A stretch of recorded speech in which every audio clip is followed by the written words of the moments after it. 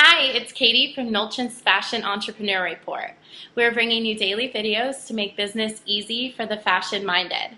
Today, I'm with Alex Montemurro, president of Worldwide TV Products, and she'll be talking today about how to sell your brand on a major shopping network. Thanks for joining us, Alexis.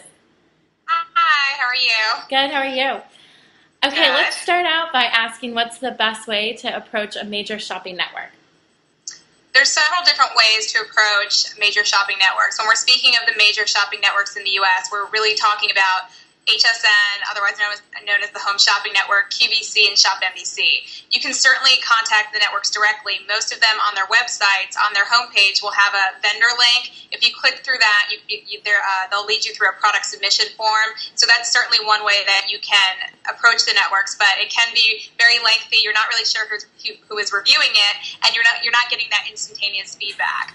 Another way to get in touch with the networks would be to attend different trade shows, because all of the major networks have buyers attending all the relevant trade shows. The best way, which I think is the best way to approach the networks, is to use an agent or rep company. The reps are either groups of groups of individuals, or companies who are entirely in business to help represent your product on the shopping networks. They're kind of the liaison between the vendors and the networks. A good rep agency will be located near one of the networks because they need to be there. They need to be in the faces of the buyers, the merchandising assistant, the production team, because there's so many different little avenues when you get into a network. There's so many steps to be taken that when people come to us and they say, well, why should we use a rep agency? What we always tell them is, we can't guarantee your success, but we give you the best shot. We make sure that everything is done correctly and that you're not missing any of the avenues that are available to you. Okay, and as far as products, are there anything specific that networks are looking for?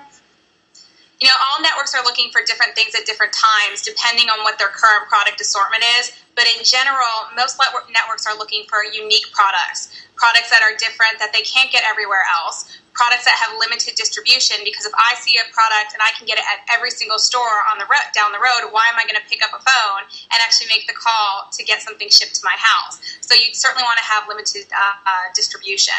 Another thing they're looking for is demonstrability, or that it has a story, because the beauty of the networks is that they have the ability to bring your product to life. You're able to tell the background story and tell about how you had the inspiration for the product, or how the materials came to be for the product, or what the manufacturing process for the product is, or if there's any intricate details that are being done to the product. So whereas in traditional brick and mortar, your product's just sitting on a shelf and it really doesn't have the ability to speak for itself, now you have the ability to speak for your product. So they're really looking for products that have a really great story. Okay, and can you give some tips to designers looking to book a spot on a shopping network for the first time?